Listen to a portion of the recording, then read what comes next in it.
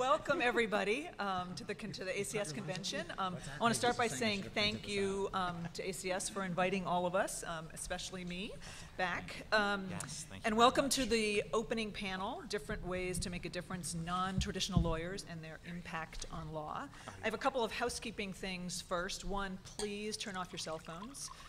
And they ask that you actually turn them off because even if they're on mute, they can interfere with the sound signals. And we're going to go for a little bit over an hour, I think, and then we'll open up for questions. So there are two mics in the middle, and so as you're thinking about your question, we ask you to keep them concise, like all good lawyers do, and actually a question. So I think that's all I have to do to start with. The bios for everybody are in the convention program, so I am actually not going to go through the bios in any great detail, other than if anybody has eyes like mine, they probably can't read these cards at the front. So I'm just going to quickly go down the line so people know who our speakers are. I'm Lisa Brown, the moderator, a lawyer and former head of ACS, have had a great Washington career in and out of government, nonprofits, private practice. Immediately to my left is Eric Liu, who is a former White House speechwriter and co-author of The True Patriot and co-founder of the True Patriot Network, among other things. Next to Eric is Barry Eisler, who is an author of 8 best-selling thrillers, sounds like your average lawyer, including The Lost Coast and Inside Out. And then next down the line, Dahlia Lithwick, who I think everybody in this audience knows, senior editor at Slate. Then Matt McGough, who is a nonfiction author and screenwriter who, among other things, consulted and wrote for the last 4 seasons of NBC's Law & Order. And then Seema, I think, is the next one, Gajwani, who is program officer for criminal and juvenile justice at the Public Welfare Foundation. And then finally, Reuben Bowling, who is a cartoonist responsible for Tom the Dancing Bug. So we have a fabulous group. And you know, when I first thought about this panel, I thought about the number of us who are no longer practicing law, who describe ourselves as recovering lawyers. And the more I realized, as I thought about it, I actually realized that that's an apposite term. That's not the right way of thinking about it. Because in fact, most of us really are using law, albeit in very different ways. And I know I personally chose law because I saw it as a tool for making a difference, for hopefully making the world a better place. And I saw it as, I think, creating opportunities, opening doors, not closing them.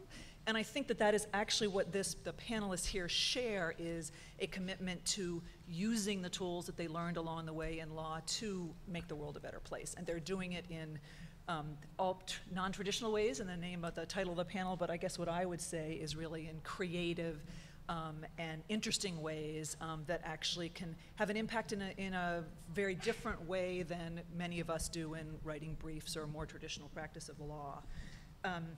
None is a Supreme Court advocate, but I do think that each of them does their part to realize the commitments that are on the friezes of the Supreme Court, the equal justice under law and justice, the guardian of liberty.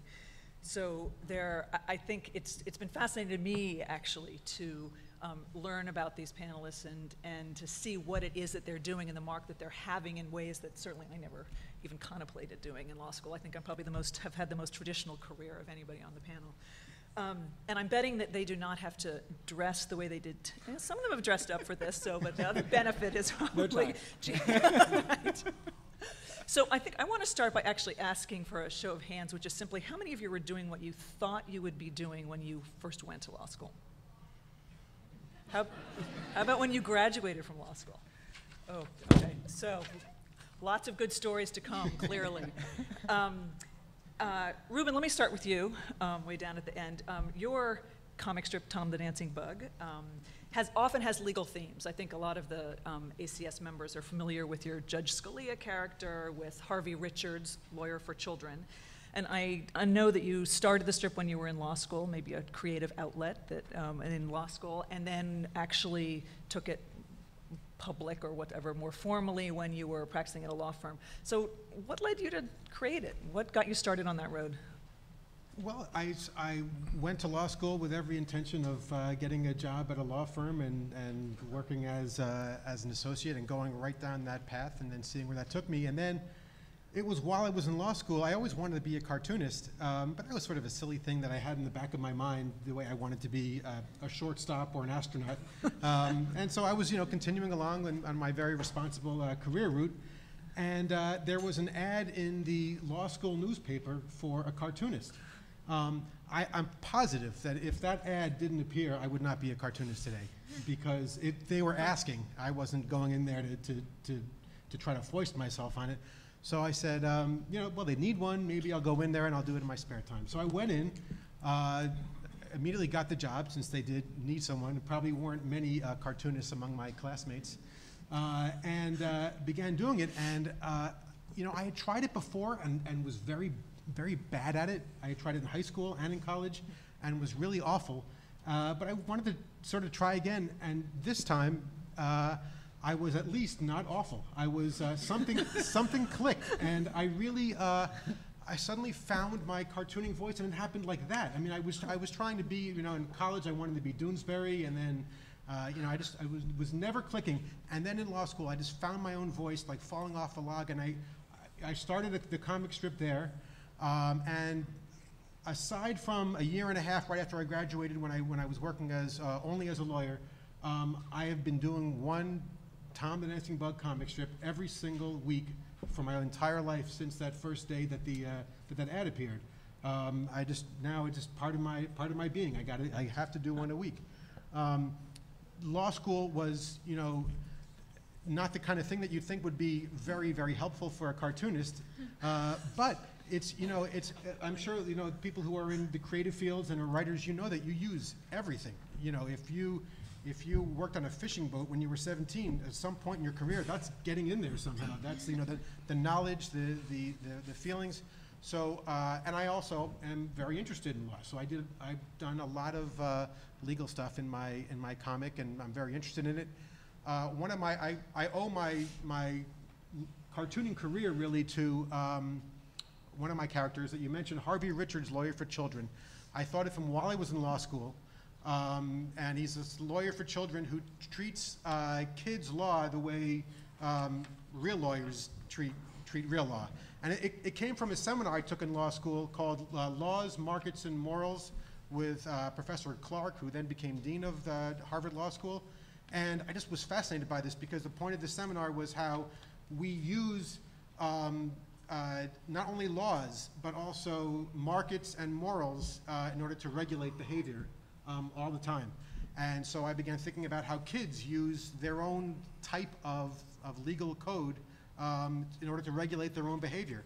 One of my first comics was Harvey Richards comes upon, a kid calls him in because someone cut in line, someone wanted to have her friend cut in line, but there's a rule that many kids know: you can give backsies, but not frontsies. So Harvey Richards advises her to do a double frontsies maneuver, and you do a frontsies, you do a double backsies maneuver. You put someone behind you, and then you go behind them, and then you're still in front of them, but they're. So I was really using the way that lawyers use the law and manipulate it in order to show how people use all kinds of moderators of codes in order to do the same thing. Yeah, I ended up using that. So I'm gonna, as you talk about sort of double frontsy, it makes me think a little bit, Barry, about your CIA training. So, from the playground to, anyway. Barry's bio says that after Cornell Law School, he spent, went to the CIA as, quote, and I'm quoting here, a covert CIA operative where he trained in small arms, long arms, hand-to-hand combat, improvised explosive devices, small watercraft, airdrops to friendly forces, surveillance, counter-surveillance, counterterrorism, agent recruitment and management, and interrogation and manipulation techniques. So I just had to quote on the similarity to. I want you on my side in a dark alley. Just like the average law firm associate life, I think. So did you go to the CIA wanting to write thrillers? Did you come on it from that? What was the chain of events? I'm probably such a bad example for so many things because when I look back, I can make up this laser beam linear line for everything I did was just setting up the next move and it all worked out exactly the way I wanted, but that wouldn't be true. Even going to law school, I have to admit, I did as what one of my college housemates called YEP, Youth Extension Program, because I just didn't really know what I wanted to do. I was a psych major, and I started getting interested in the world relatively late. I call it a kind of intellectual puberty. You know, it just happens to you whatever age you are, that's when it happens. And it seemed like my mind waited until I was about 20 or so to open up. But I got really interested in the world. I started reading a lot on my own, not so much for what was assigned in classes, but more on my own. And I'd always been interested in what I now call forbidden knowledge, which is anything that the government wants only a select group of people to know and doesn't want anyone else to know. So over the years, I'd amassed a collection of books from places like Paladin Press and Lympanix Unlimited. I'm sure I'm on all kinds of FBI lists at this point. Books You're like... allowed to fly? Yeah, so far, so far. How to Escape from Controlled Custody, and You Are Going to Prison, and the Big Book of Secret Hiding Places, and How to Build Man Traps, and the Death Investigator's Handbooks, and 21 Techniques of Silent Killing. I could go on and on. My wife wouldn't let me put these books, by the way. She wouldn't let me put these on the bookshelf until I was a published author. And then now she can tell people, it's just research. He's not really into these things. But the truth is, I always was into them. And then at some point I went to law school because I didn't really know exactly what I wanted to do, and my scores were, so I took the LSATs and my scores were okay. And while I was in law school, I started thinking, well, what could I do that would combine my interests in the world and politics, foreign policy, that sort of thing, on the one hand, and forbidden knowledge on the other, and what else but the CIA, of course. So I left. I had an offer from a DC firm when I graduated from law school, but this offer from the CIA came through at about the same time, so I went with the CIA. It was a really interesting experience. I was only there for 3 years, and the resume really makes me sound a lot more badass than I'm afraid I am. But it was a fantastic experience, a lot of good training. Mostly what I learned that goes in my books, aside from the tactics and techniques and operator mindset, those things I'm pretty well firsthand familiar with now, but also the way huge government bureaucracies, particularly intelligence bureaucracies, function or more often malfunction. I don't think that's portrayed nearly enough in fiction, which is to say that realism is not portrayed nearly enough in fiction. And so I try to stay away from Smurf-style conspiracies in my books and, you know, guys twisting their mustaches and saying wah ha ha ha ha and stuff like that. Because in my experience, what's really wrong with the country and often what's wrong with the world has less to do with Smurf and Spectre and conspiracies and that sort of thing than it does with what the intelligence community, I like that it's a community, it makes it sound friendly, sounds, what they call it, they have members. Aren't you a member of the intelligence community? It's usually a matter more of bureaucratic prerogatives and the left hand not knowing what the right hand is doing and maneuvering and that sort of thing. Nobody's really trying to do something that's super evil, at least when they look in the mirror, they don't see it that way. But what you get is a collection of policies and practices in the end that are terribly destructive to America's national security and moral fiber too. So these are things, no, I didn't go into the CIA thinking I would write thrillers with these sorts of themes, but over time, I guess that interest in forbidden knowledge and the world and all that stuff, combined with my exposure to writers like Dahlia and Glenn Greenwald and many other writers in the blogosphere who've effectively radicalized me and have changed what started out as just straight up awesome action thrillers into, well, they're still straight up awesome action thrillers, but a lot of themes about what's going on in the country today. Dahlia, I didn't know you'd inspired him. That's Nor did I. so radicalized. So radicalized, better, right? I want you to know I didn't self-radicalize. That's another thing. Like some guy, he's just sitting in a room and he's like self-radicalized. You just want to say. Just always want to say, do you really think he's self-radicalized or was he exposed to something? Anyway. So Dahlia, obviously, we're all very familiar with your Supreme Court dispatches, jurisprudence, your writing. I think many of us rely on you to be educated and smart about key legal issues right now. What most people probably don't know is that Dahlia's first full-time job after clerking was as a divorce lawyer in Reno. So explain that career path. It's true, and I can't tell you any of my best stories, but I will tell you this one. One awesome thing about divorce law in Reno is it always involves either the custody of children or horses. And often there's a pawn shop or a casino involved. Like, these are not normal custody disputes where you fight over the Tupperware. This is like you're fighting over a horse or a pawn shop, which is fun. And I clerked in Reno after law school, and I loved Reno. I loved Tahoe. I developed a hefty gaming addiction that we don't talk about. We went back for a wedding a few years ago, and all the dealers at Circus still know my name. Like, my husband was ready to leave me.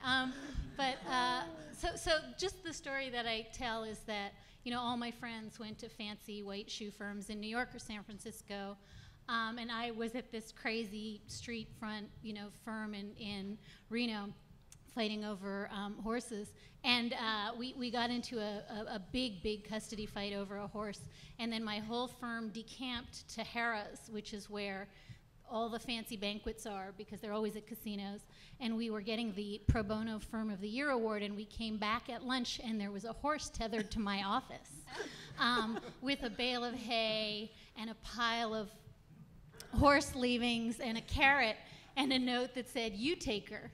And I just called every one of my friends from law school and said, okay, guess what? I have the best job in the world. You may have nice catered lunches. You may have a snack cart that comes around at 11 o'clock at night, but I got a horse. So yeah, it was crazy. I mean, I will just say what Ruben said, which is I had no notion I was going to law school to be a writer. In fact, I didn't think I was a writer. And then I got my first semester first grades back. Remember that? And I called my dad and I cried and I said, I'm a middle distance person. And that's when I felt like I just didn't have the sort of fine granular brain to do law school. And the only thing that I will double down on is amidst all the despair and failure you're hearing about today and people not knowing what they were doing. After I got my grades, I actually quit law school. And because I hadn't yet learned that you don't put anything in writing, I wrote a long note to the dean explaining why it was awful.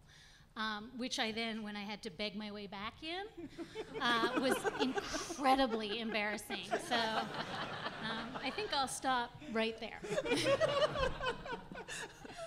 Well, Eric actually knew he was going to law school not to become a lawyer. You're right. You consciously chose to go because you wanted to learn a certain way of thinking, a framework, I think as you described it, in the service of creating a better body politic.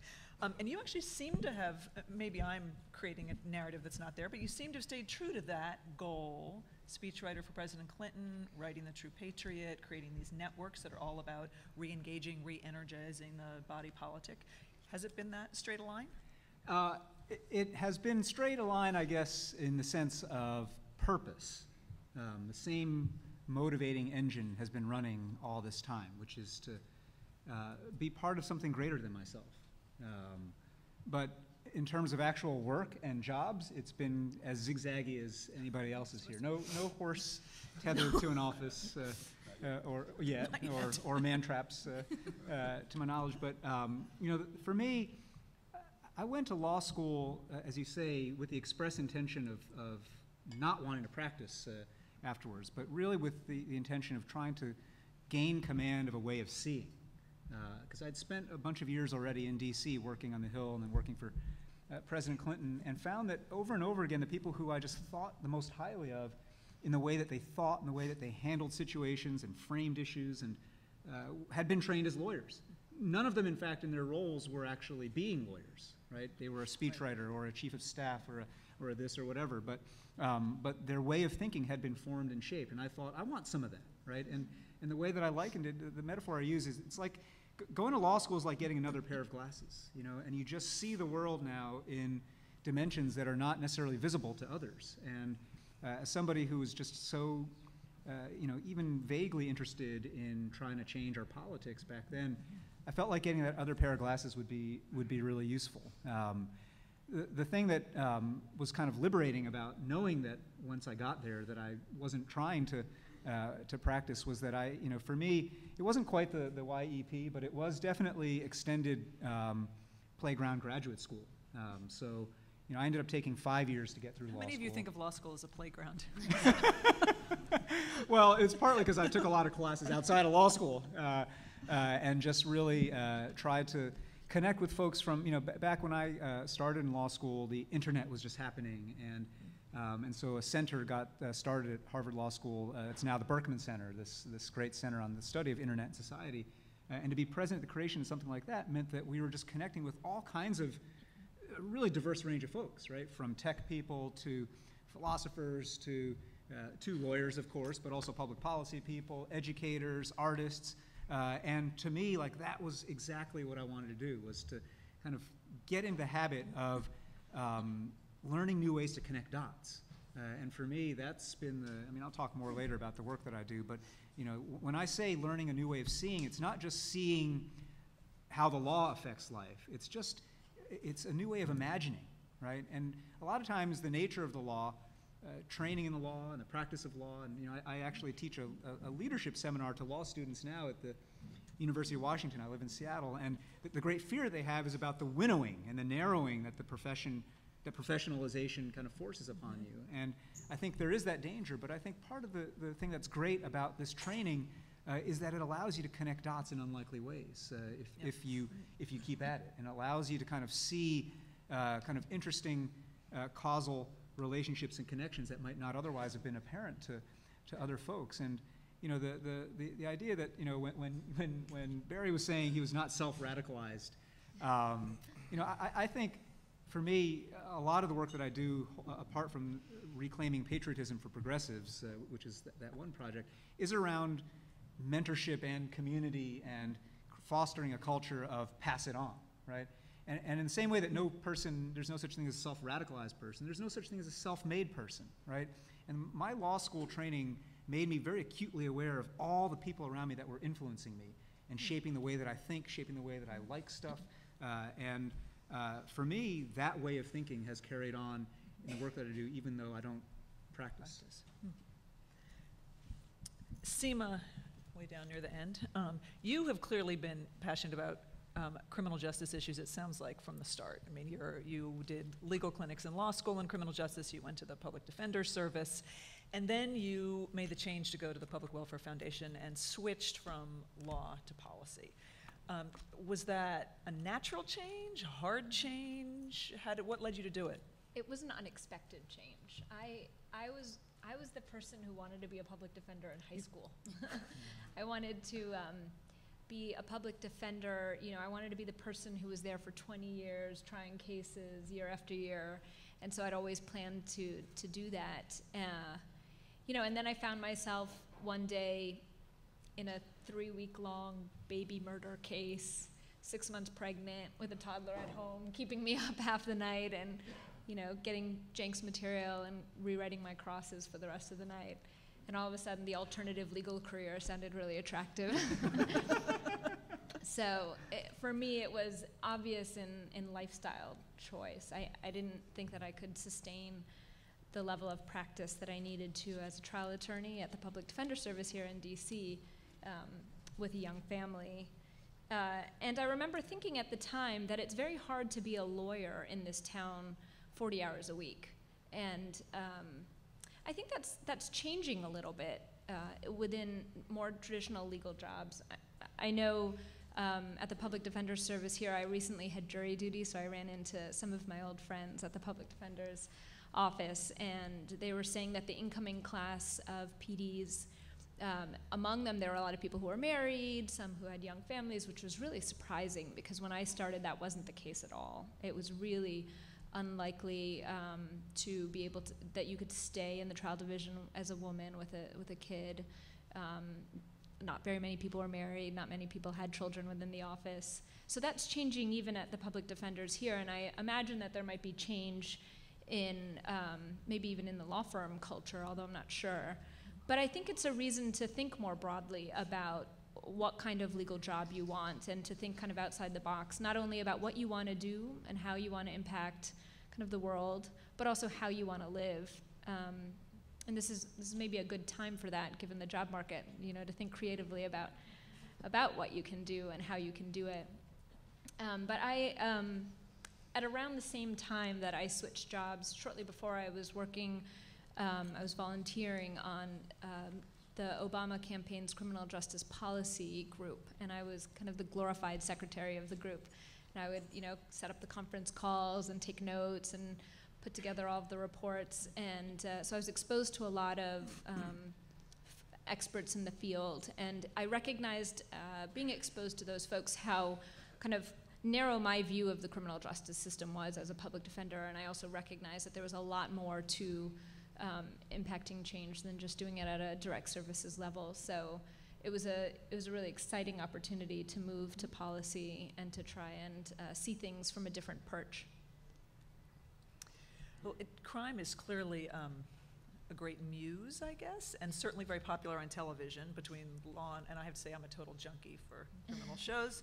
And I know that many in this audience would love to have the chance to write for whether it's NCIS or The Firm, Law and Order, any of them. So Matt, the question that everybody here wants me to ask is, how did you get your job? Well, there was some good fortune involved. I mean, you know, any job like that, it takes a little bit of what Ruben mentioned, being in the right place at the right time, and there being an opportunity for it. What I was hired to do was not to write. My job initially, when I was hired for Law and Order, was as their legal consultant, which is, you know, I've always wanted to write. It's always been the goal for me.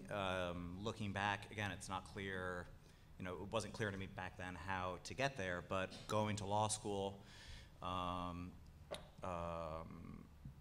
you know, was, you know, I have always been interested in crime stories. To a degree, it's, you know, my grandfather was a murder prosecutor in Brooklyn in the 1940s and 50s, and I grew up kind of hearing stories about him from my dad, and so it was, I think, part of what made me want to go to law school. And I think when I began law school, I was, you know, under the misapprehension that it was going to be kind of a continuation of my liberal arts college education.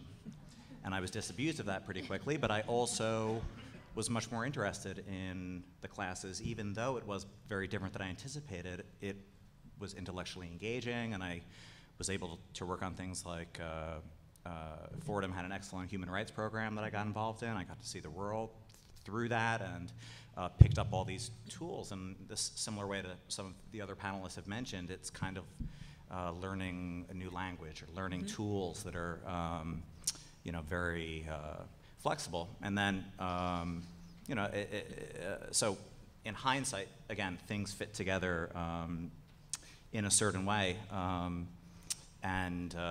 You know, so the fact that I had a legal background, that I had a clerkship experience where I was able to see a number of criminal cases play out in federal district court in New York, I think those were the credentials that I was, you know, was hired for. But for me, you know, it's just being drawn to the storytelling aspects of it.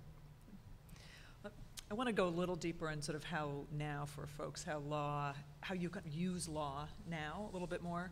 And so, Barry, according to News Press, your best-selling thrillers, quote, combine the insouciance of Ian Fleming, the realistic detail of Tom Clancy, the ennui of Graham Greene, and the prose power of John le Carré. I note they did not add the scathing wit of Justice Scalia or the advocacy prowess of Walter Dellinger.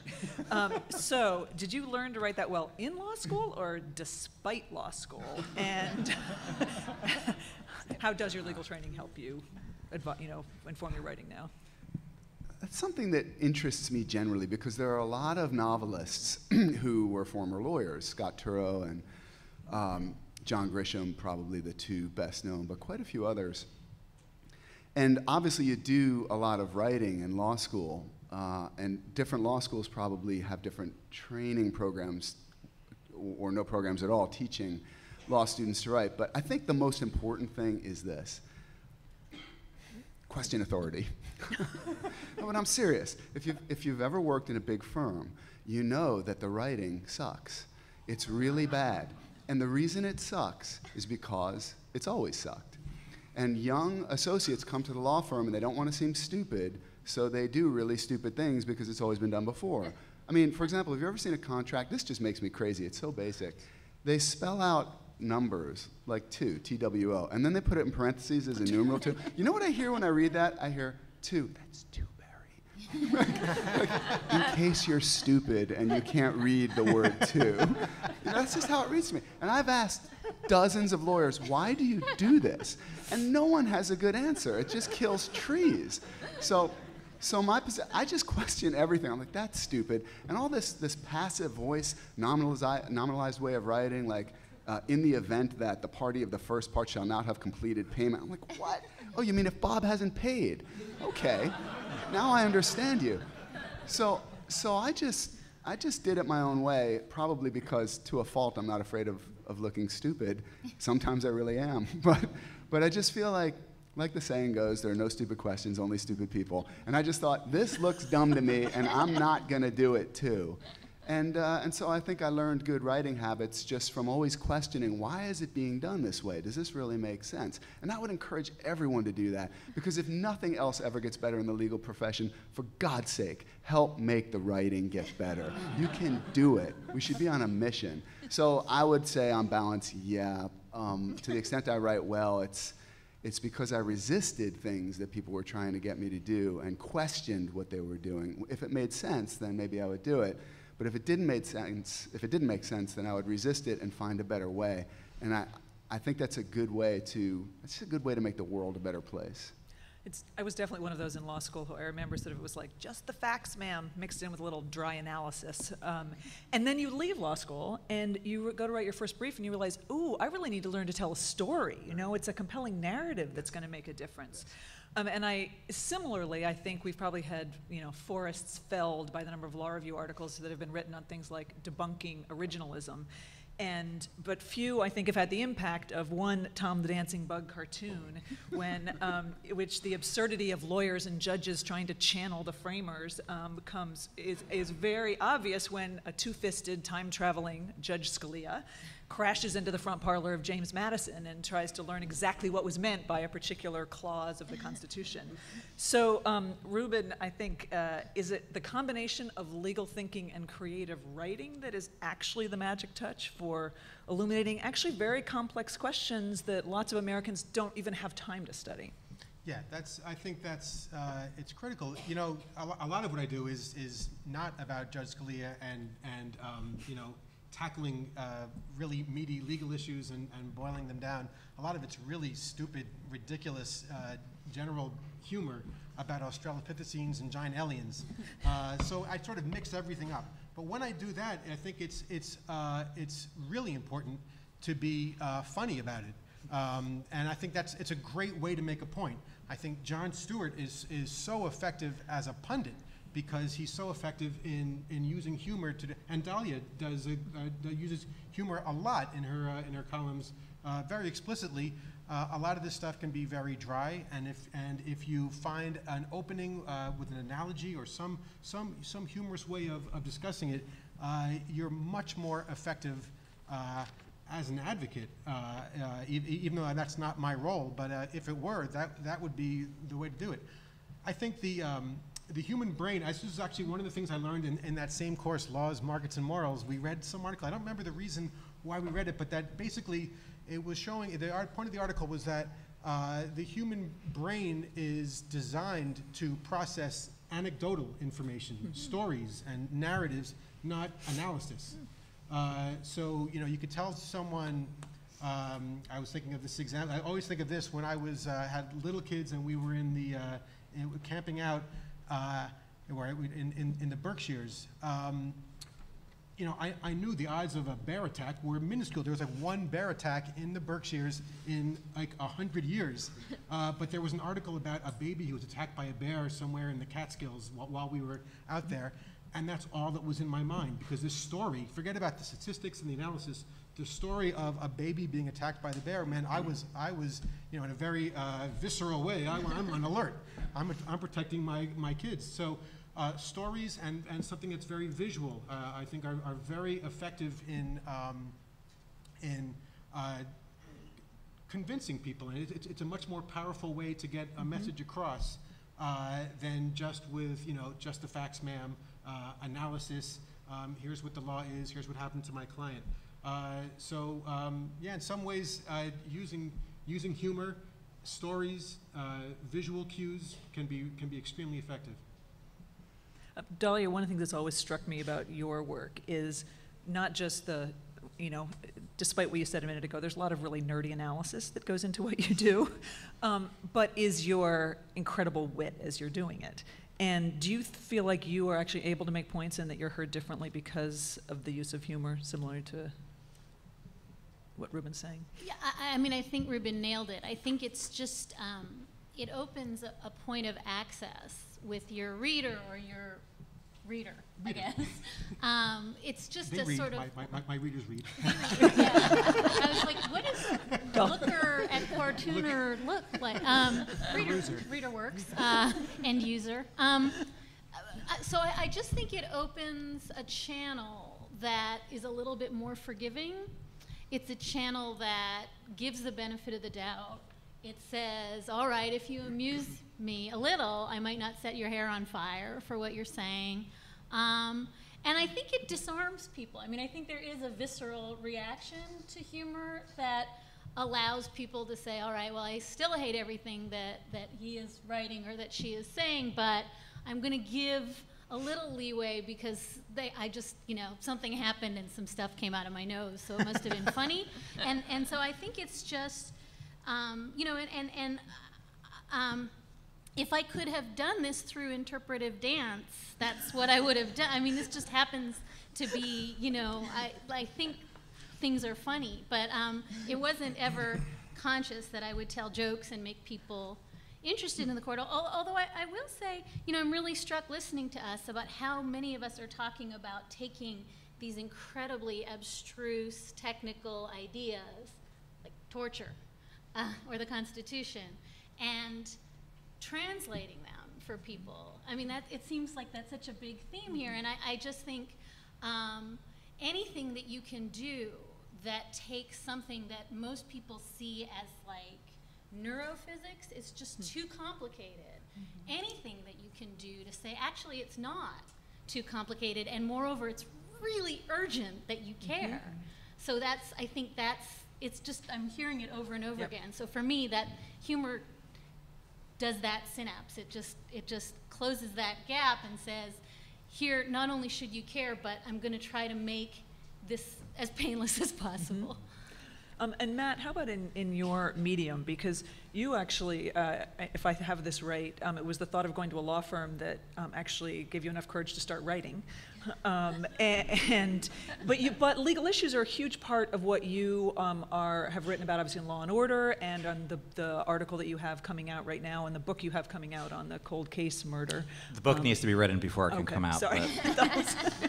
The article's out. Do you actually, when you've been writing for Law and Order, do you come at it with there's a point I want to make here? Because I'm often struck with some of these shows that how obviously there's some relation to something that's just happened in reality too. But do you think that's somewhat the same way that Dahlia does in your medium? Absolutely, absolutely. I mean, the primary responsibility, and again, there's many more experienced Law and Order writers out there in the world than me because I came to the game a little bit late. But what I learned in my experience there is, fundamentally you're trying to entertain people. You don't want them to turn the TV off, but it is a platform through which you can demystify a lot of things and explain things in a way and examine issues and use the characters to kind of voice different perspectives on complicated, frequently controversial issues. So yeah, the best episodes of Law and Order would be the ones where Jack McCoy is kind of like he's kind of a cartoon character. I mean, he's like a mythological figure as much as who he represents, and the things that just kind of his persona within the world of the show was trying to, very much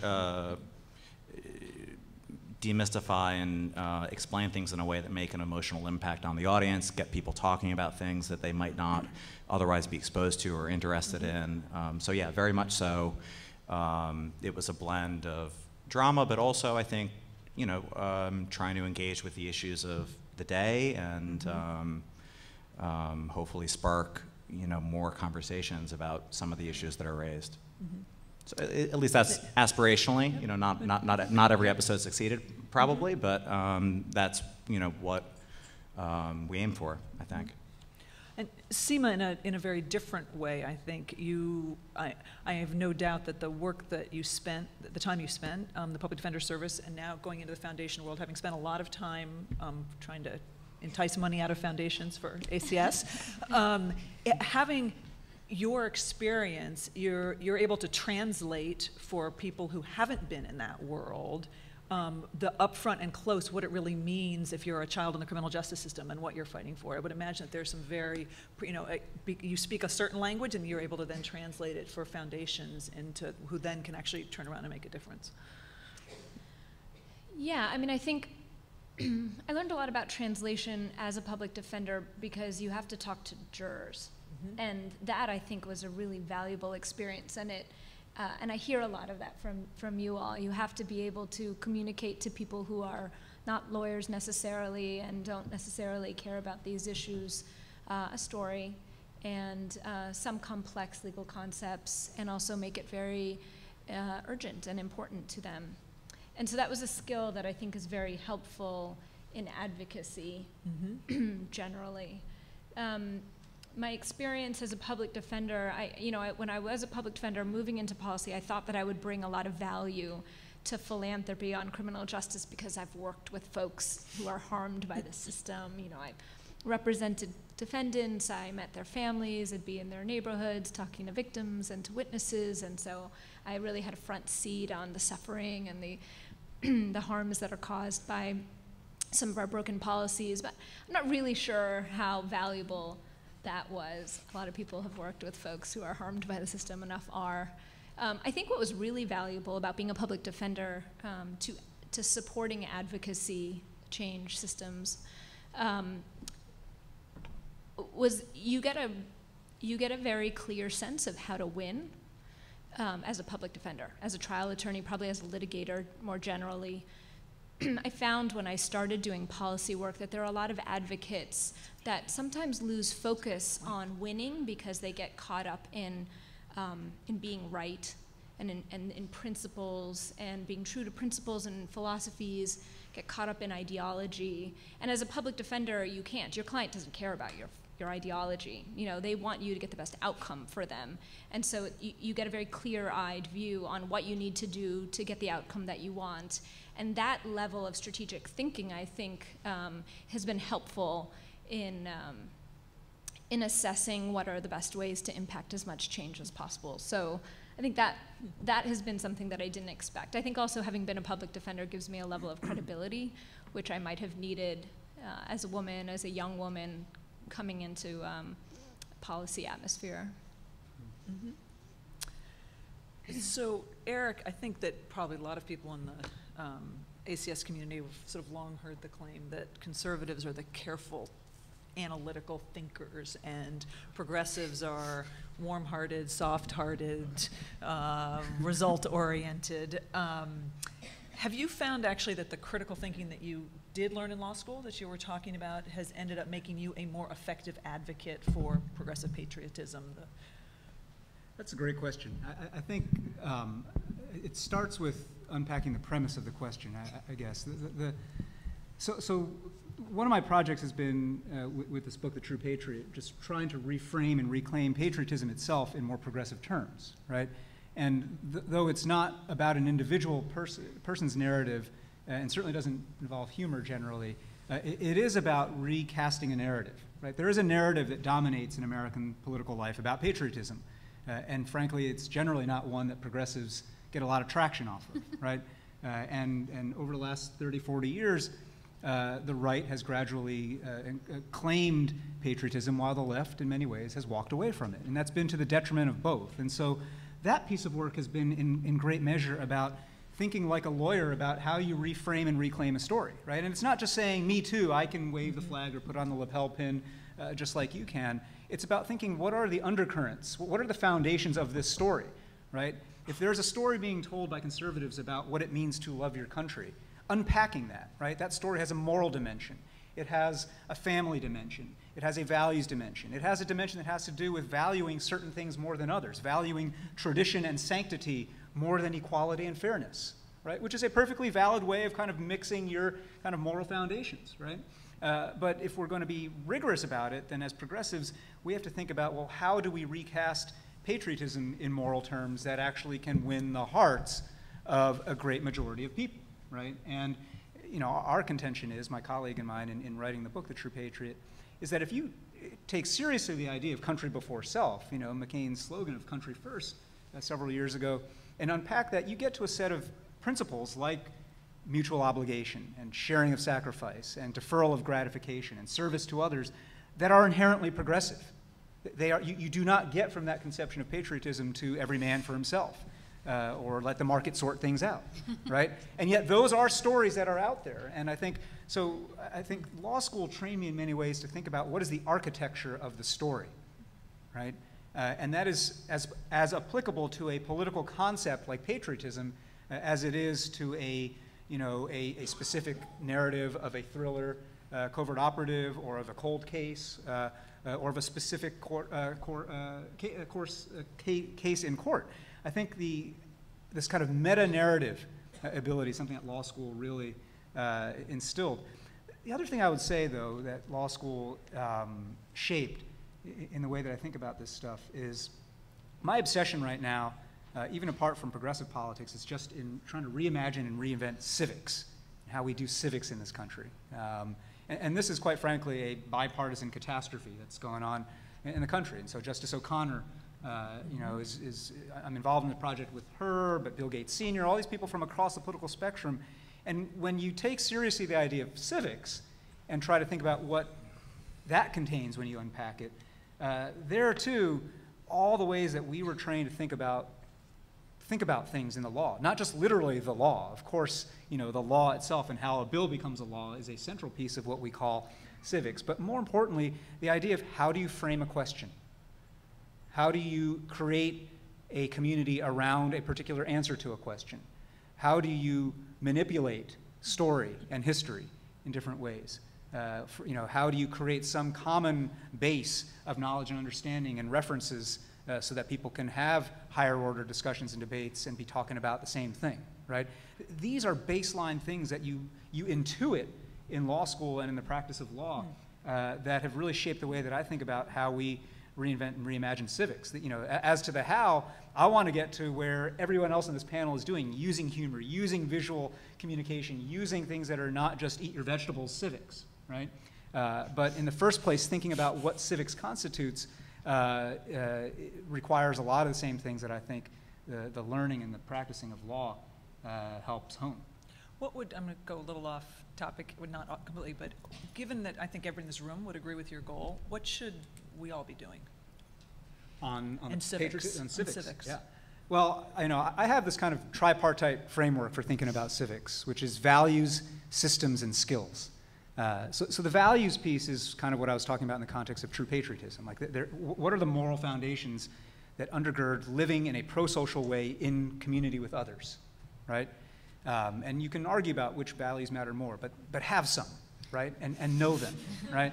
And I mean that. This is what we wrote in The True Patriot. You may or may not agree with our conception of patriotism and our moral framework, but it is quite important that you have a moral framework and that you're conscious of it and able and willing to articulate it. And I think, you know, the beef that I have with progressives is not so much that we're mushy-minded and not analytical thinkers enough. It's that we kind of resist talking about morality because it might offend somebody, or it might suggest that one notion of morality is preferable to another. And the facts of the world are, A, that in many cases some are better than others, but B, more importantly in a democracy, most people believe that some are better than others. And so if we want to actually build durable majorities that share our worldviews, it's important to think about the values piece. The systems piece is just understanding the systems that make the world go round, right?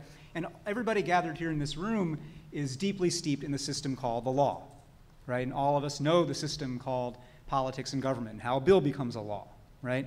But there are other systems as well that have completely shaped our lives. The job market today, right? That's a system called the marketplace. There's another system that, on this panel that we've been talking about, which is the system of non-governmental organizations and philanthropies. There's the system of the physical ecosystem around us. I mean, there are all these systems that shape the way what our choices and opportunities are, right? And to teach civics well is to teach people to see systems, right? And understand the world in those terms, which I think the law does as well. The skills piece then is just where I think, a law school, a legal education prepares you most for, which is the skills of advocacy, the skills of framing, the skills of arguing, the skills of negotiating, the skills of resolving conflict, navigating diversity, right? These are all, people aren't just born knowing this, right? These hard skills that make a person effective or not effective in civic and public life. But I think everybody in this room, we're preaching to the converted here, but everybody here in this room gets to be, your own choir director. You get to go forth and preach these same things about master these kinds of skills, right? Whatever your politics may be intentional about and mindful about mastering these skills. That value system skills framework for me is just how I get my mind around a word, civics, that can be very abstract to a lot of people. Mm-hmm. And I think no matter what your stage of career is, what field you're in, what domain you're in, you can, in your circle, start intentional efforts to get people focused on all three of those pieces of civics.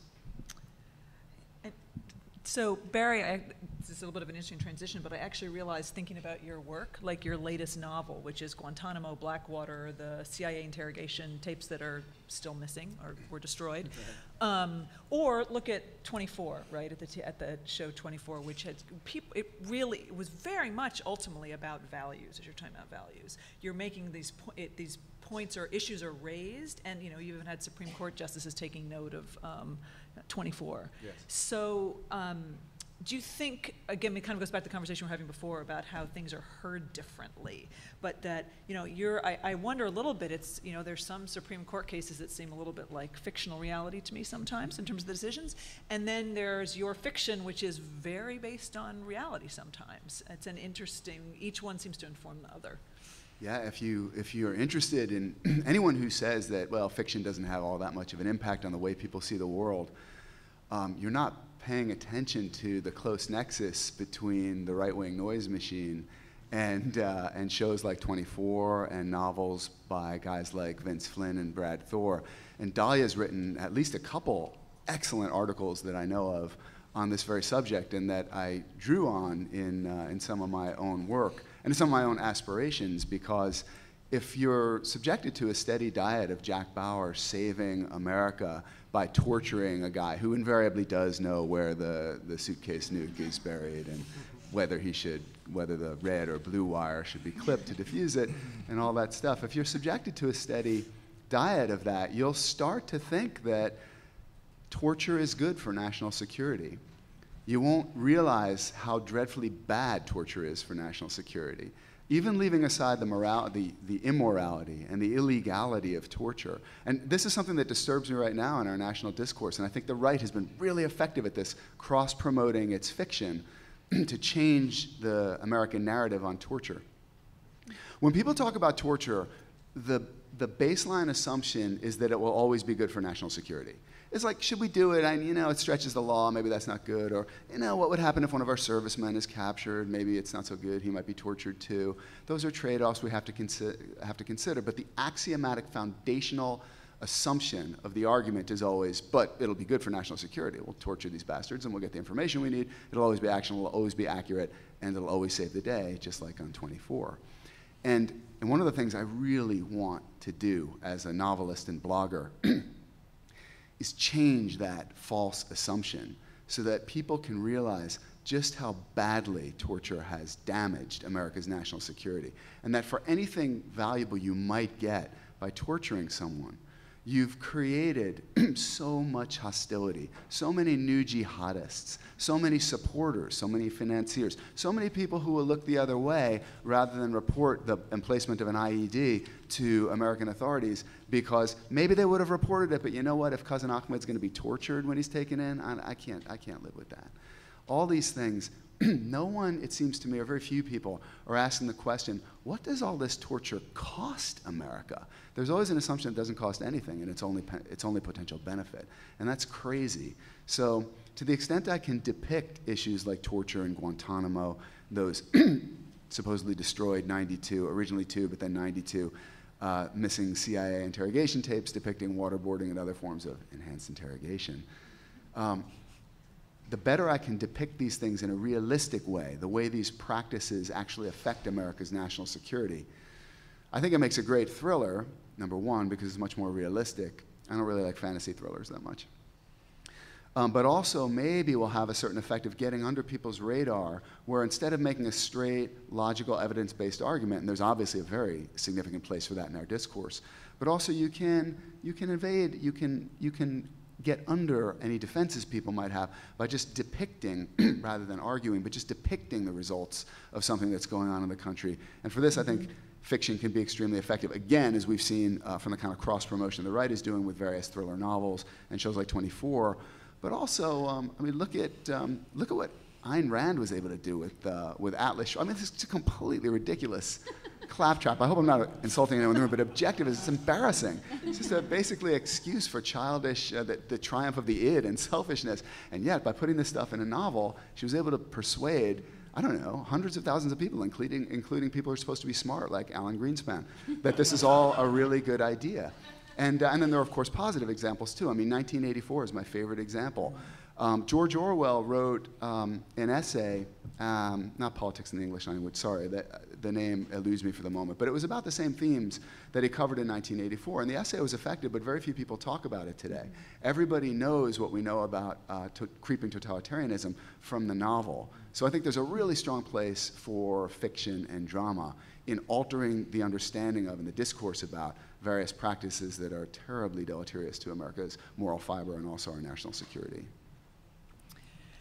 Have you all, and I'm going to ask this question, then we will turn to audience questions after this so that people can start lining up to ask questions. But I'm interested, based on what you just said, but whether you all can draw, it's probably not a straight line, but a line from some of your writing to actually, whether it's a changed law, a changed policy, or maybe it's just that you see people talking about things in a different way.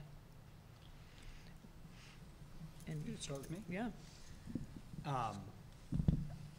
On the patriotism work, we like to think that that is starting to happen. I mean, our book, The True Patriot, which I wrote with my colleague Nick Hanauer, came out just as the 2008 presidential campaign was getting underway. And so, that ended up being a great contest of differing conceptions of patriotism in some ways. And I think President Obama, took some hits early on and, got his lapel pin on and so forth. But I think, it was kind of ironic that he ended up taking those hits because he deeply intuits a lot of what we were writing about the ways to reclaim this language.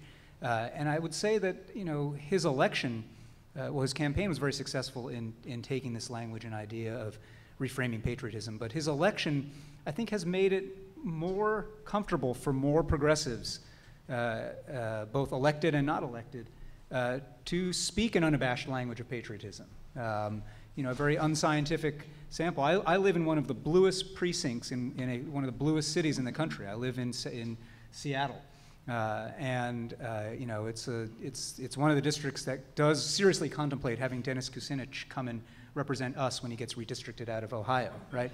Because they love him so much.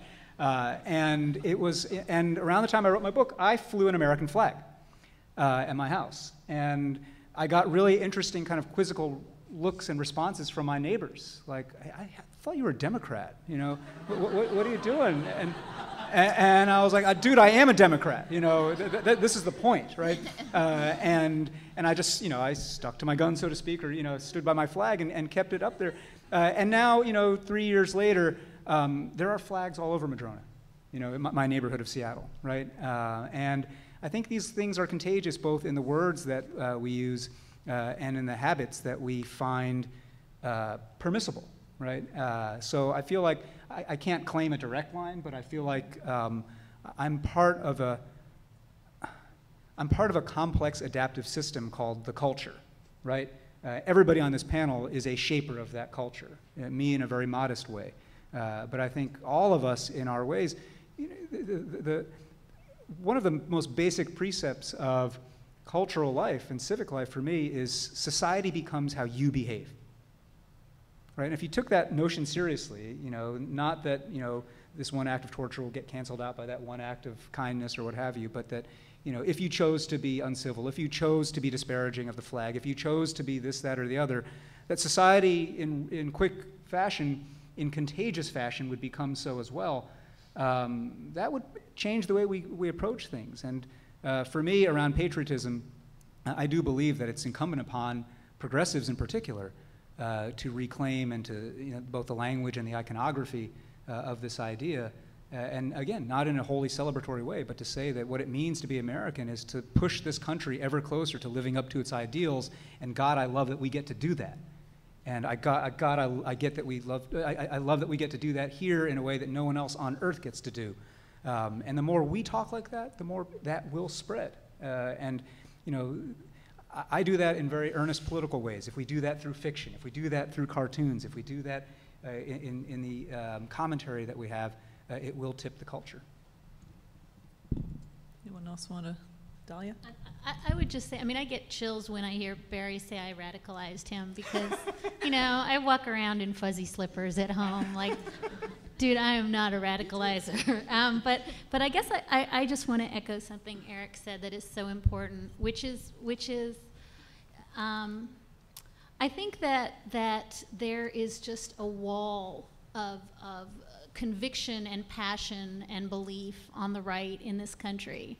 And I just think, you're looking at a panel of really fierce people who are trying to speak to that wall, just pinging a rubber ball against it and hoping something's going to make it mad, And I guess I just really feel like, I can't overstate, first of all, it's just an honor to be with people like that, but I think it's so important. It's so important to be fierce and brave and be willing to have your head ripped off morning after morning in the blogosphere, because there's a wall on the right that thinks the 14th Amendment doesn't say what it means, mean what it says. It just doesn't. And there's, a wall on the right that thinks that the First Amendment just doesn't mean what it says. And I think, we have to be the crazy, crazy people who keep saying, that's just got to be wrong. And so I think, I don't know what the impact is, but I guess if the alternative is silence,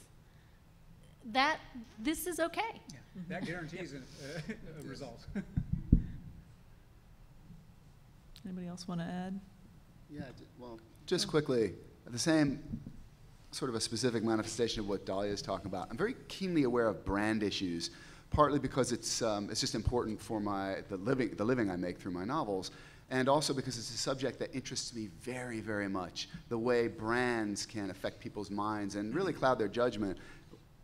Very briefly, because I don't want to get all political, but for example, a lot of people think that Obama is liberal, when in fact on war, secrecy, transparency, the rule of law, he's at least as radical as George Bush was before him. But he talks like a liberal, he seems to look like a liberal, and he's a Democrat. And so people cling to the notion that Obama is liberal. It's very interesting to me the way a brand can far outlast the loss of its underlying substance. So I'm aware of my brand because it's important to the way I make a living, and because when people read my biography, I can sound like kind of a badass because of the CIA and the small arms and all the man-trap stuff. And I have a black belt in judo and all that. And so I think it puts me... it puts me in a good position because of this brand to take a position against war as a tool of foreign policy. War is a terrible tool of foreign policy. It really should be a last resort. And I think that people sometimes associate these notions, for example, that torture is not only illegal and immoral, but is also terrible for America's national security.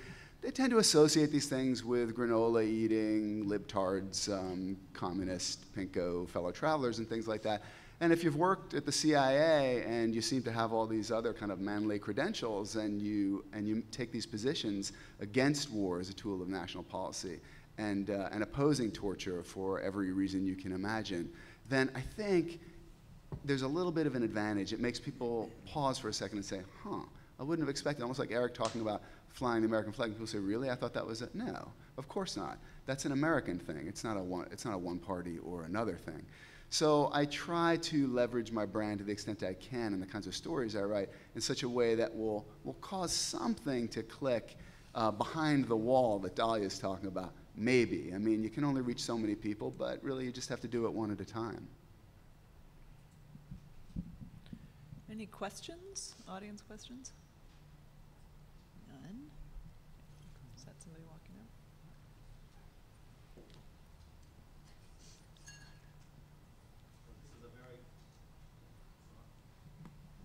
out?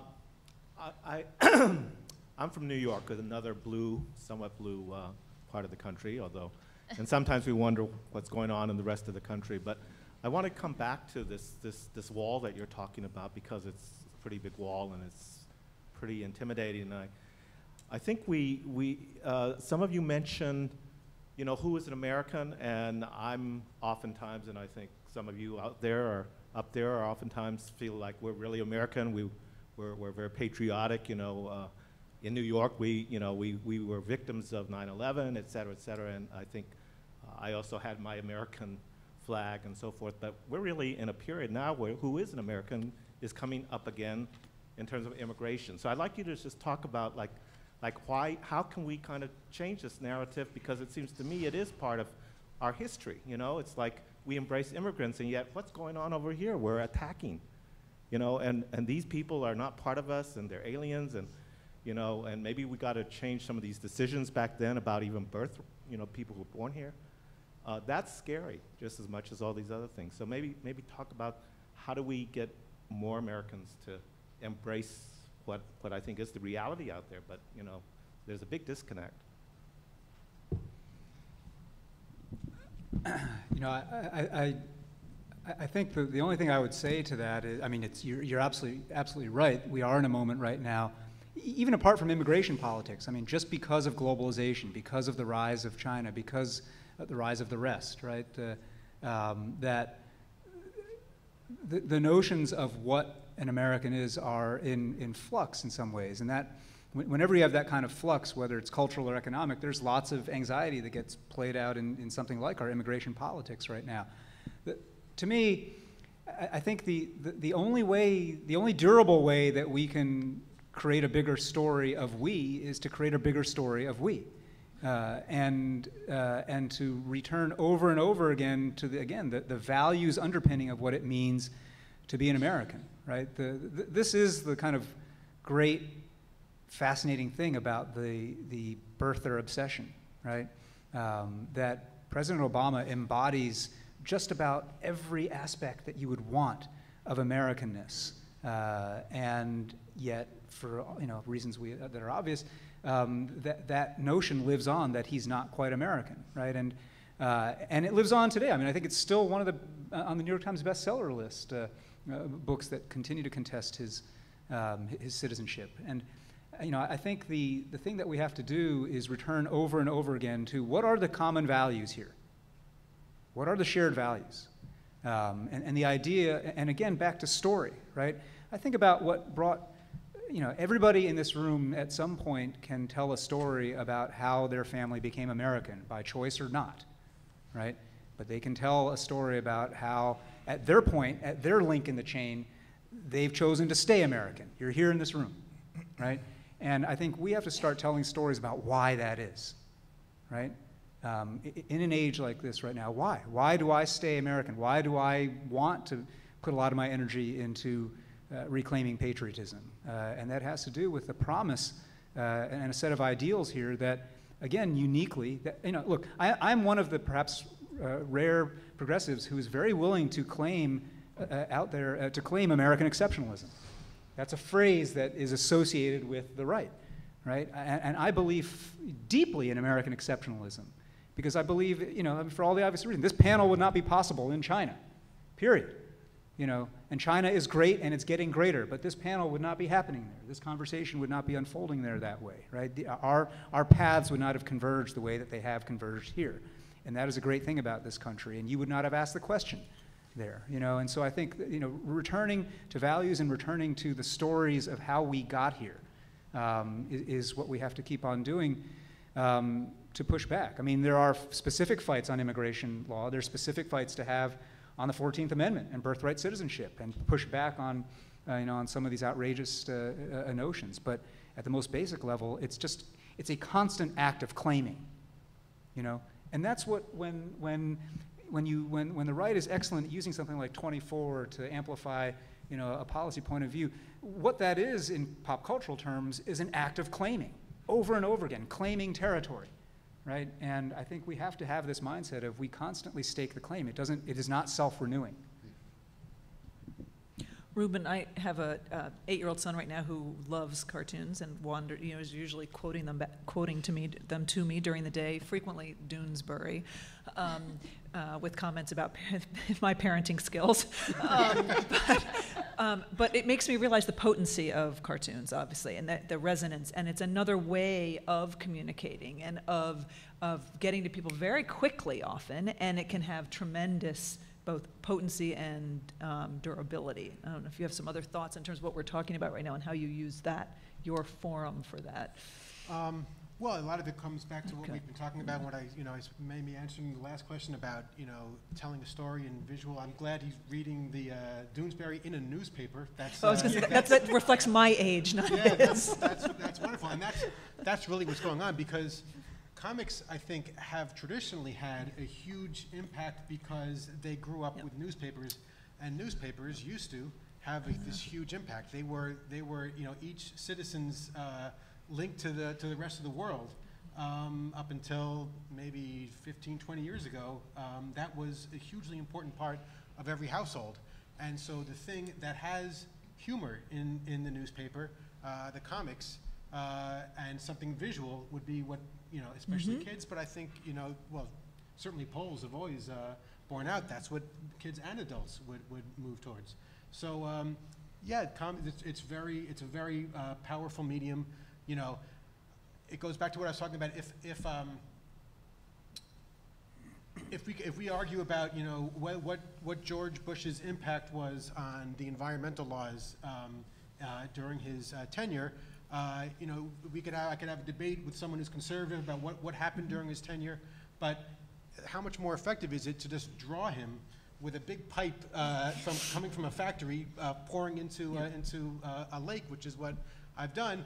And not that changed anything or it changed anyone's mind, but I guess it sort of feeds into what you guys were talking about as contributing to the culture. When you first asked about what impact we've had, my first response was none.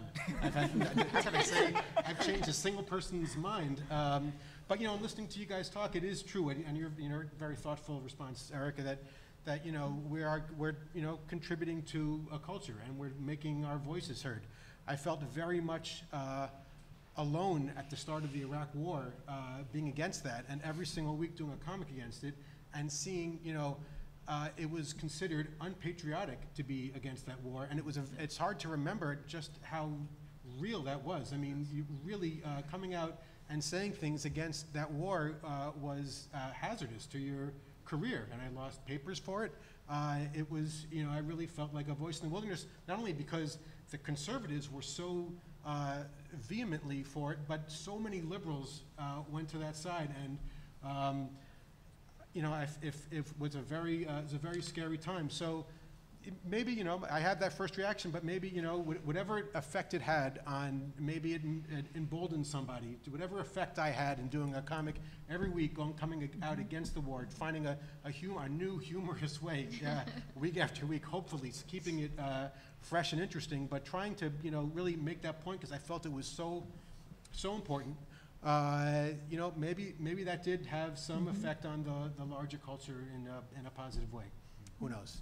I have a follow-up question for Ruben, actually. Did your law degree give you more confidence to take that stand? Because in some of my writing, I feel like that I have these tools. It's not for someone else to say, whether I can or can't take the stand, I have the confidence of knowing that I can read and interpret things on my own because I have this training that many other people don't have, and your background is fairly unique in your field, and so was that helpful? Did it give you the strength to say, even though people are opposed, I'm going to move forward in this way? Thanks. Yeah, I think in a general way, having gone to law school and learning to stand up for myself and take on positions forcefully, I think was critical of that.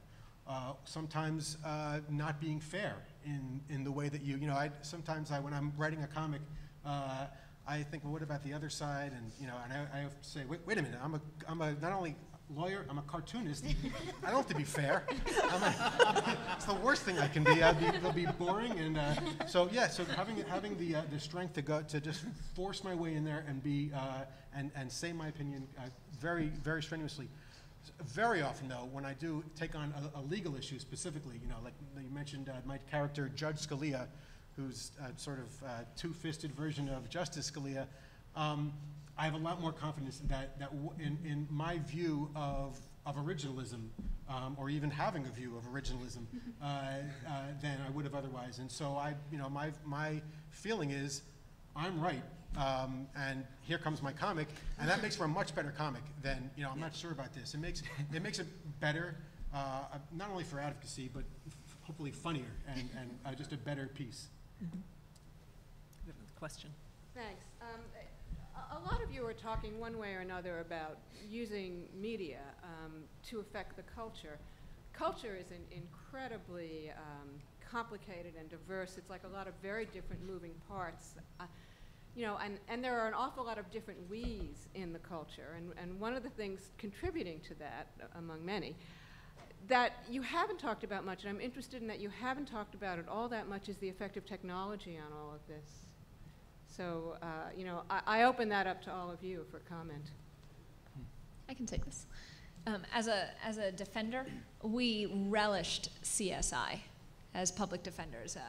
I know that there is at least one other public defender here in the room, and in every trial we'd be like, "What do you mean you don't have fingerprint evidence?" Like, you should expect fingerprint evidence, ladies and gentlemen, because you see it on TV every day. And I think that I can't overstate how important these guys are in affecting kind of the cultural memes that exist out there, and how important that is to advocacy on all levels. And I think what's also important is to recognize where the public is on different issues, what the narratives are out there, and then to also exploit the ones that are helpful to you to get your point across. Because it may be that the overarching narrative is one that the right has dominated, but there might be also something, just like the CSI, the value in holding a prosecutor or the government to a very high standard of proof and demanding that they put on enough evidence to show that your client is guilty. But there are also all sorts of ways that you can exploit the narratives that are out there, and I think it's important to think hard about the culture, the technology, the novels, the television, the comics out there, to pick and choose the narratives that are helpful to you and to exploit them. Maybe I would just add briefly that, whenever people, it's been a while now since someone has been like, "Oh my God, the internet," discuss, and I sort of like, those days are, I think we've all got to the point where we know it's not going anywhere.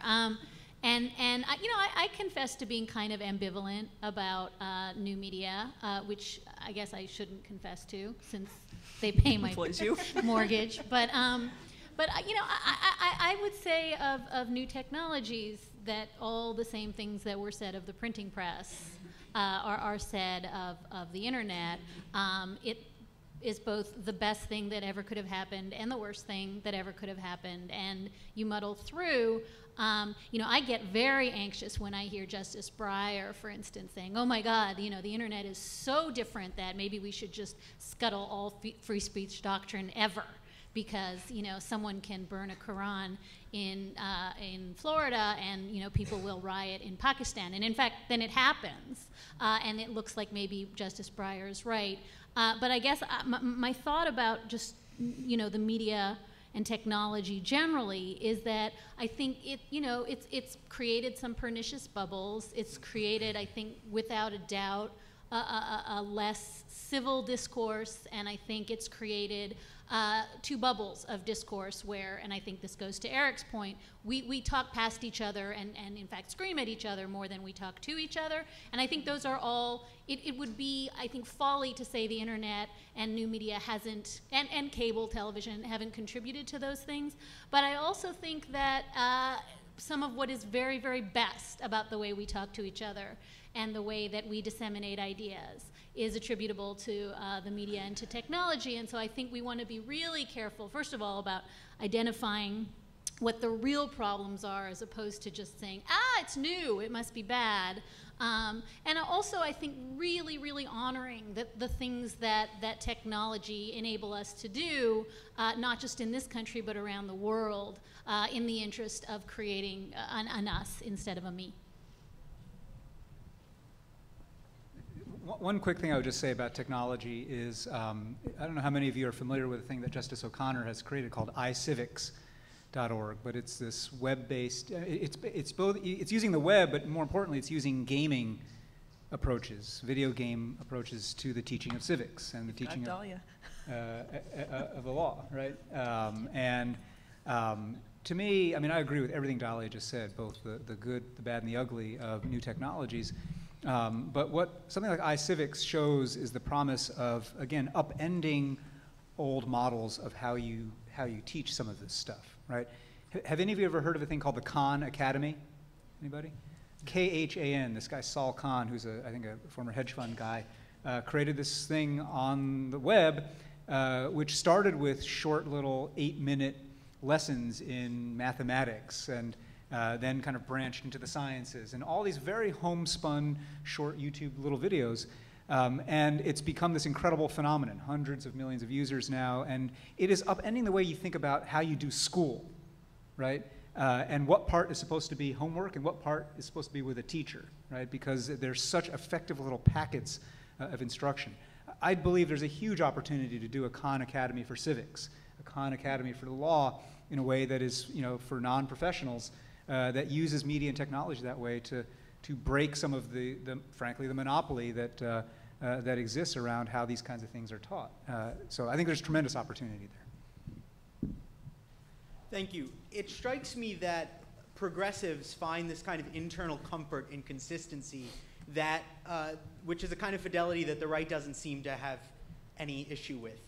And what strikes me about that is it gives them this kind of ability to react very nimbly to issues that crop up, and there's no need to actually go through it and think about where did I stand before, what's my, you mentioned, Mr. Liu, moral systems and being able to articulate them, and for a long time I tried to do that, and I found myself being backed into logical corners by my friends on the ideological right side of the spectrum, who would just come at me and would be able to hold this belief that we should have small government, but also should be able to stop me from marrying a man, that we should invest in, and our communities should care for one another in this very Christian kind of way, but that we shouldn't provide for one another's health care because that's socialism.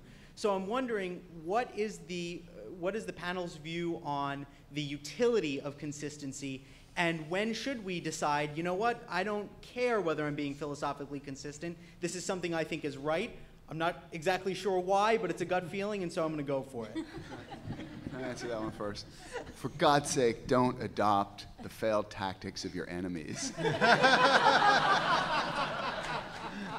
And I want to give you a quick example of just what I'm talking about. Last night I had dinner with an old buddy from the CIA, great guy. We got to talking about torture, because we're both CIA guys, former and current.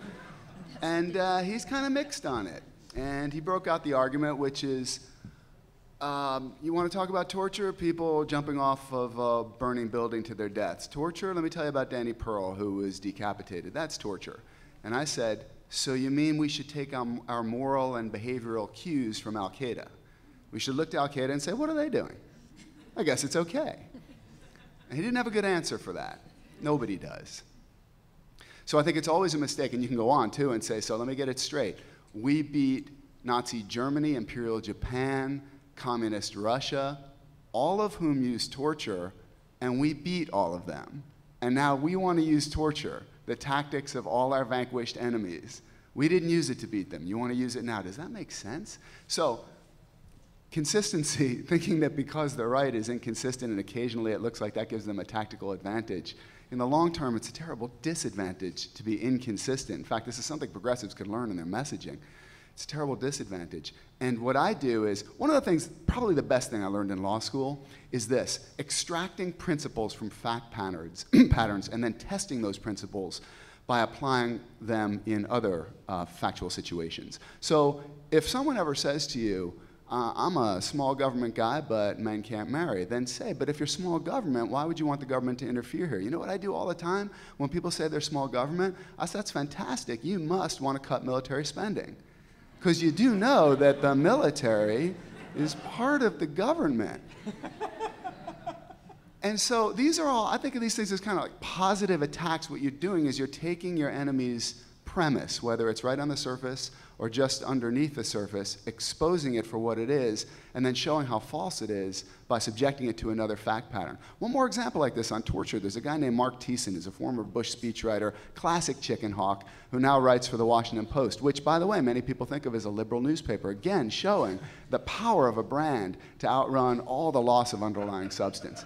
Anyway, Thiessen writes for the Washington Post, and he once had a debate on CNN with a guy named Philippe Sands, who wrote a terrific book called Torture Team about the Bush administration.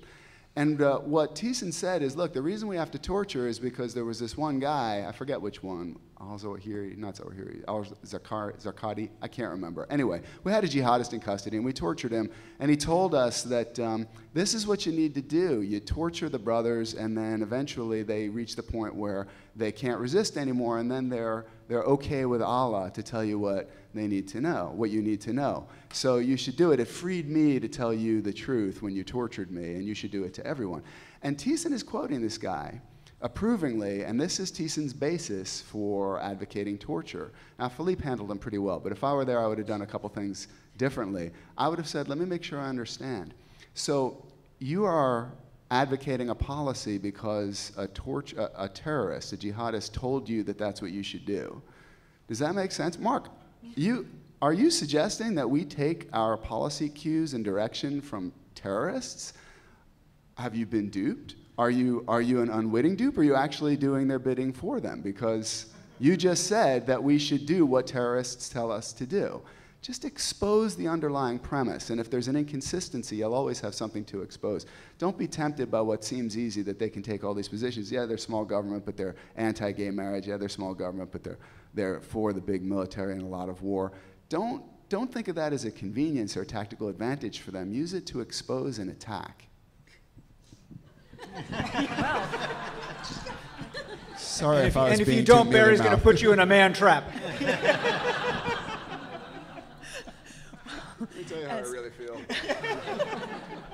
Well, as this wonderful panel comes to a close, I just want to ask everybody to give sort of a just very short, if you want to leave the audience with a little bit of advice on how to use law creatively, really to make a difference with the great legal education they're getting, their careers, what would you say?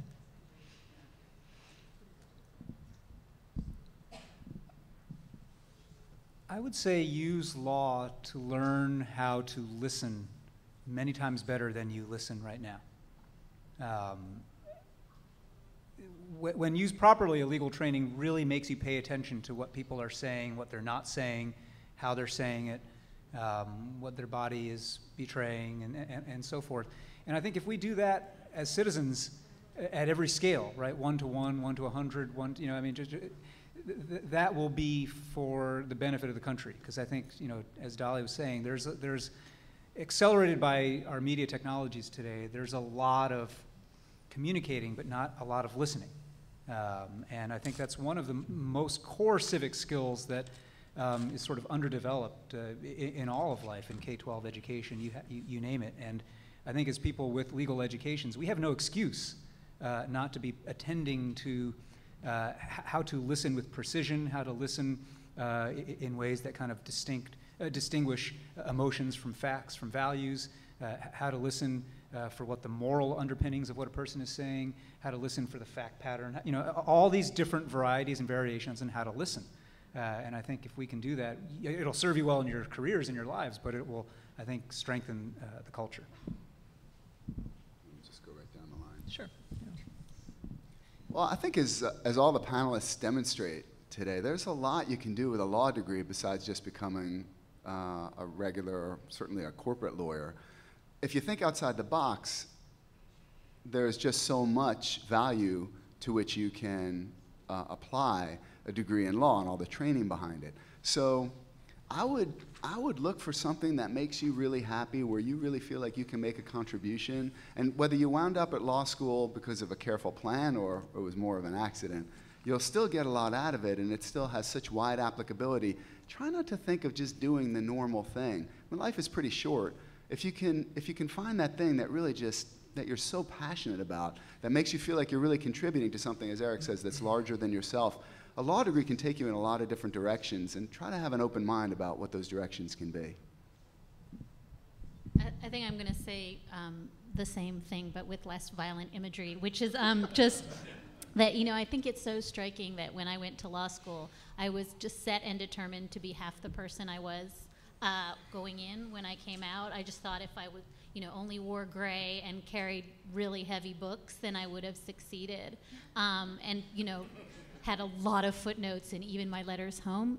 So I just think that, you know, you're looking at a panel of people who sort of, you know, Eric talked about whether law school narrows you or widens you, and I think that's your choice. Your choice is to be narrowed or widened, and I would strongly, strongly advocate looking at the people on this panel and saying each and every one of us came out of law school, and yet there was something else that we were passionate about, and that so passionate that, you know, we had to do it for our jobs. And I also just really want to flag what Seema said at the very beginning, and I would say include your life in that, not just your job. I certainly would have made different choices if I didn't have small kids, but you know, my life is like yours. You know, it wasn't going to work at a big firm with little kids. And so I just really, really urge you to ask yourself every morning, am I bigger than I was when I woke up, or smaller? And if you're smaller, something's grinding you down, and really, really ask yourself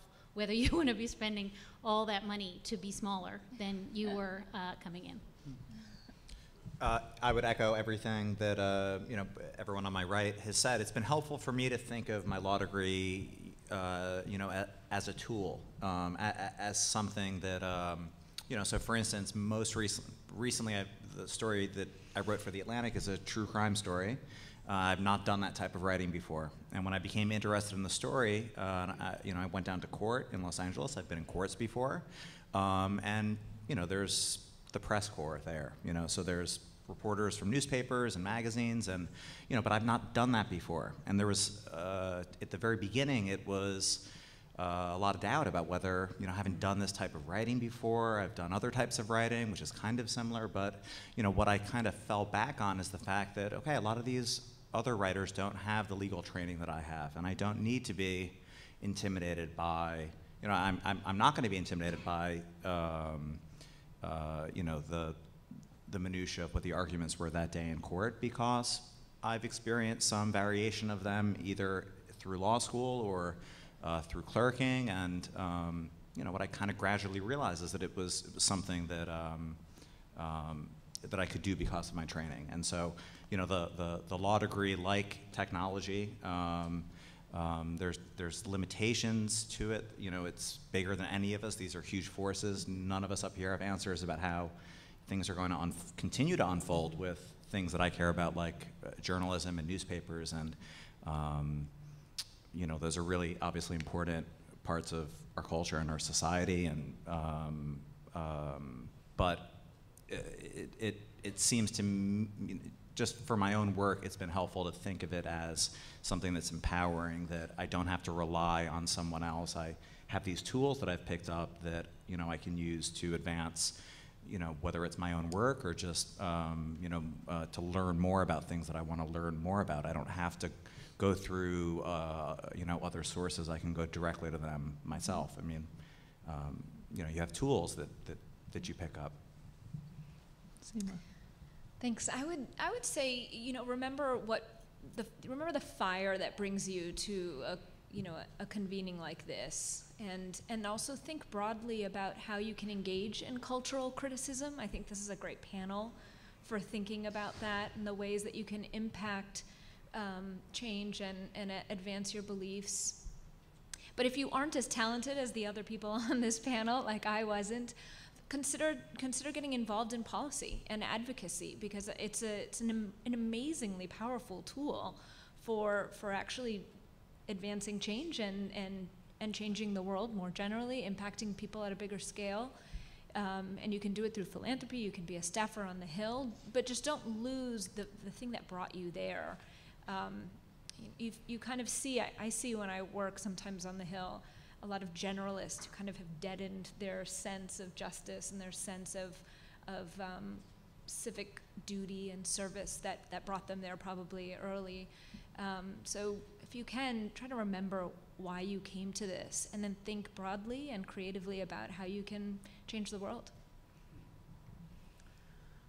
I would say, if you want to use the law to make a difference in the world, don't become a cartoonist. Find something else. That's a good takeaway. On that note, before we thank our panelists, I just want to invite everybody to join us for the gala dinner and keynote address by the Attorney General Holder at 7 o'clock tonight in the Presidential Ballroom, which I believe is basically right behind me. And please join me in thanking this terrific panel.